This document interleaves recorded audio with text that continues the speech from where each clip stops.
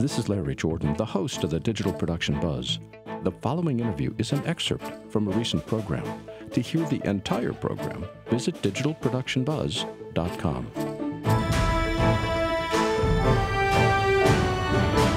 We've had a chance to look at media in the UK from two perspectives. One is trade shows and the other is publishing.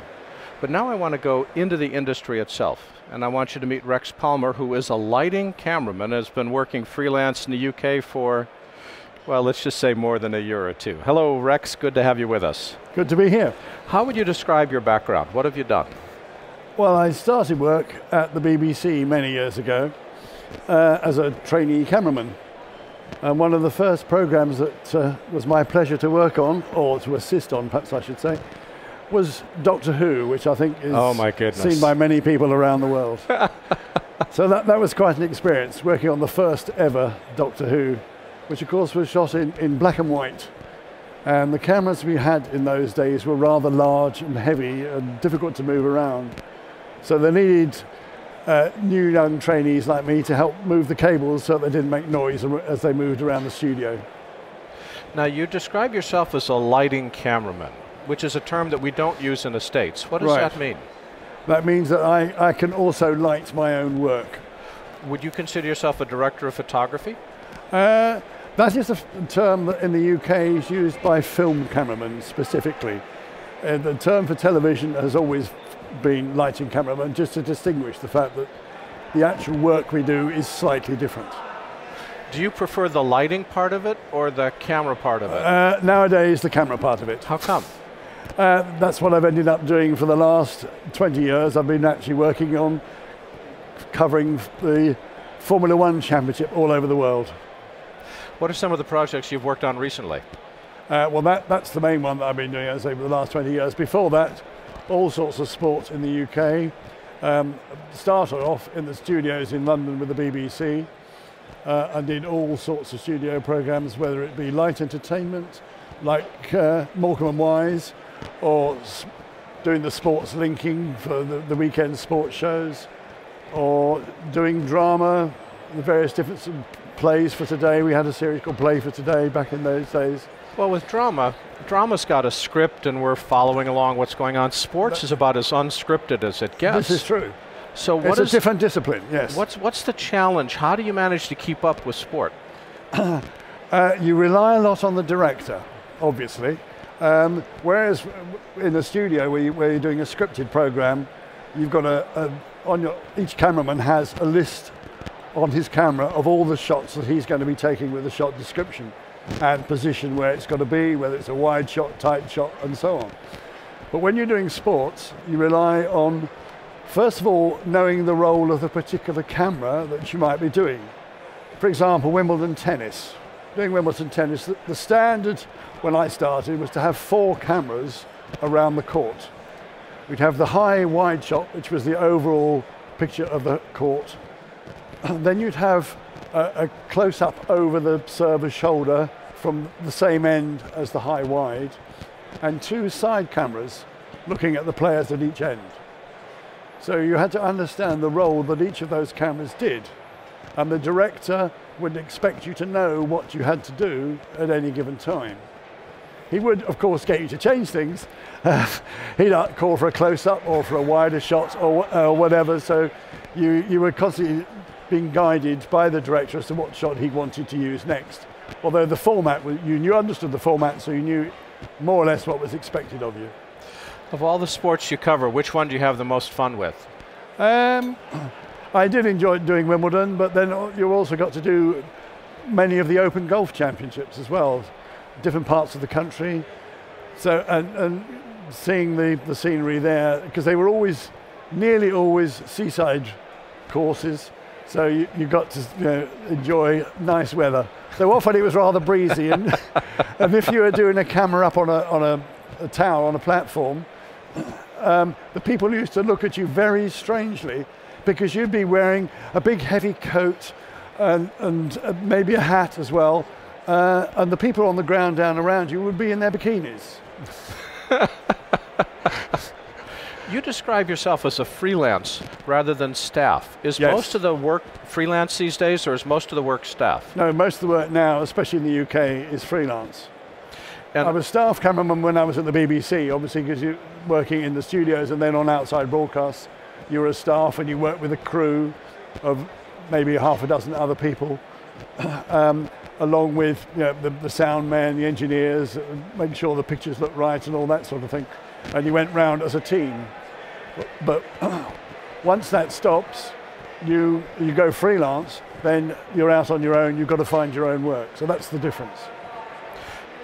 What part of the industry is shooting these days? Because in the States we're seeing that some industries are sort of cutting back and some outlets are increasing. Where's the market? What's the jobs today? Live television is still live television. You can't get around that. So yeah, it is still there. The difficulty is knowing the right people that will give you the sort of work that you want to do. And that's where life becomes a bit more difficult. If you want to specialise in a particular thing, you've got to, first of all, somehow get a name for doing that sort of work, and then you get known, and then the work will then come to you.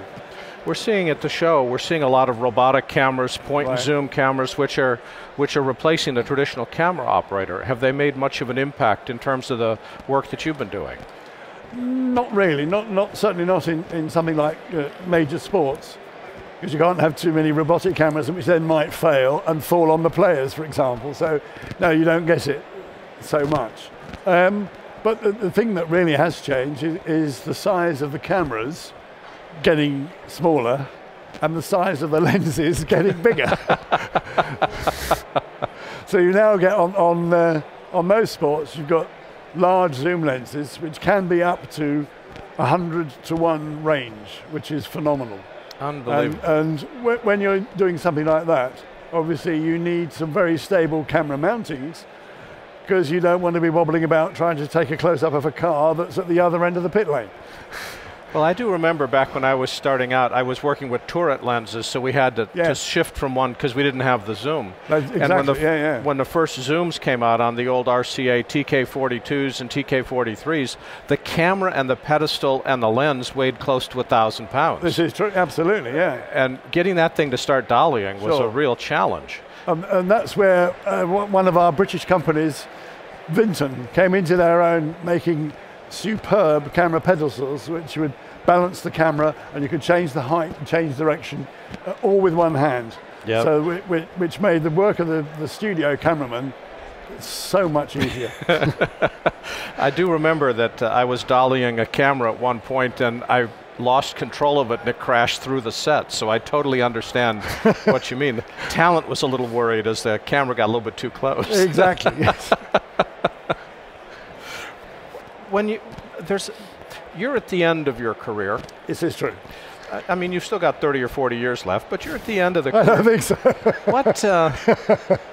What advice would you give to the kids that are starting out? What do they need to know to be a good camera person? That is rather difficult nowadays, because the only way that the camera trainees come into the business is through media colleges. And a lot of the people that go to media colleges think they want to be directors rather than actual camera operators. And the skills obviously are very different.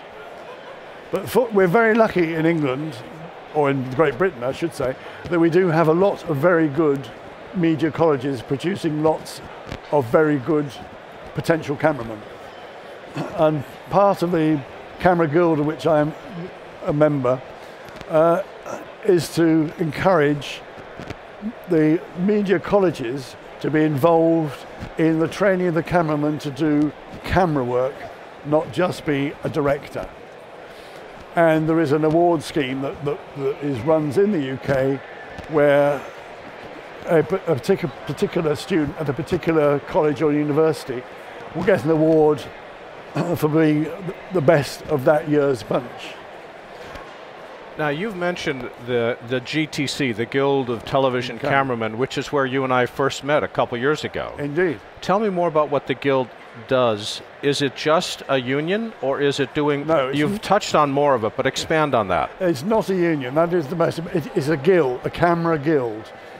It is worldwide, although obviously it started and many of the members are based in the UK. But it's a worldwide organisation. We have agents all around the world. We have cameramen from Australia, China, America, of course, right across the States, Canada, all over the world. Though, as I say, the majority are, because of where it started, based in the UK. And it is, the role really is to try and maintain, and if possible, increase the standards of the camera work that the cameramen do all over the world. How do you do it? I mean, because part of it is training, part of it is experience, exactly, and part of it is to want to do better. Right. So all of that, how do you build that? How do you foster that? One of the ways we do, I mean, obviously, one of the things we have is a members forum online, where members can discuss with more experienced members problems they may be having trying to do a particular shot, or what's best sort of equipment to use for doing a particular thing. But one of the main things that the Guild does, which unfortunately is only in the UK, is we hold workshops which can cover a wide range of things, lighting being an obvious one, new camera developments is another one, or actual experienced operators telling about how they got round solving particular problems. And this is a way people learn, and then they, obviously at all these things there's discussions afterwards, and people talk to one another and learn from the interaction they have. I was just reflecting on how technology has changed over the years. From your point of view, how does technology affect storytelling? In various ways. Obviously one of the things is now that the cameras have got so much smaller and therefore so much lighter that it's easy to take a camera into a small situation that you wouldn't necessarily otherwise have been able to do. But in terms of storytelling, it depends what the director, assuming you're not doing a self-shoot, what his ideas are as to how to achieve what he wants to do to tell the story. We're there to advise and make us suggestions as to how it would be best done, with maybe a change of a piece of equipment, maybe using a particular camera mounting, a dolly that would give particular movement in a particular way. So that would be how we can assist the production to generate what they are trying to achieve with their end product.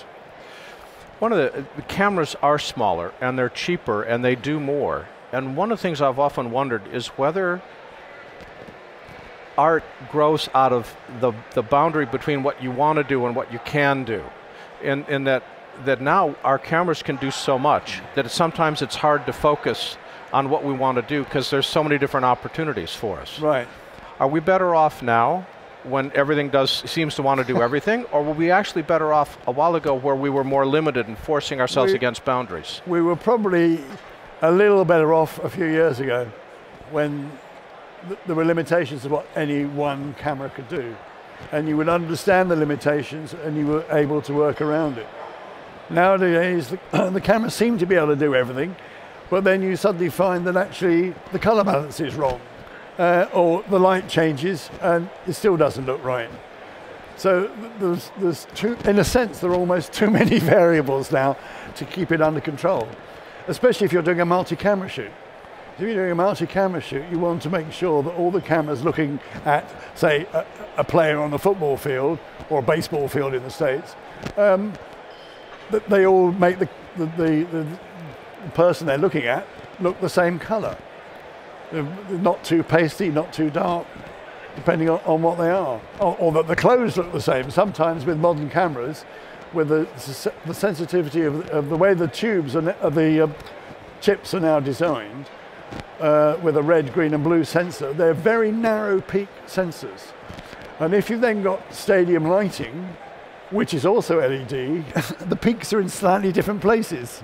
So you can get, although the player appears to be wearing red shorts when you're live looking at it, through the camera, it could suddenly appear to be a slight shade of green or something.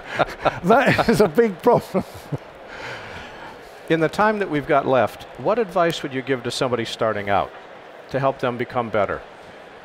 Try and get some experience with an experienced cameraman. As a helper, as a sort of an assistant for him, because that way you can see how it should be done and hopefully learn from that.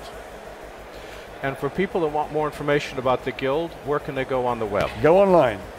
What's the web address? The web address is gtc.org.uk. That's gtc.org.uk, and Rex Palmer is a lighting cameraman freelance here in the UK. And Rex, thanks for joining us Thank today. you. Take care. If you'd like to see more videos like this one, please subscribe to our YouTube channel. To stay connected and receive updates from The Buzz, sign up for our free weekly newsletter now. Or you can learn more about us on our website. And thanks for watching The Digital Production Buzz.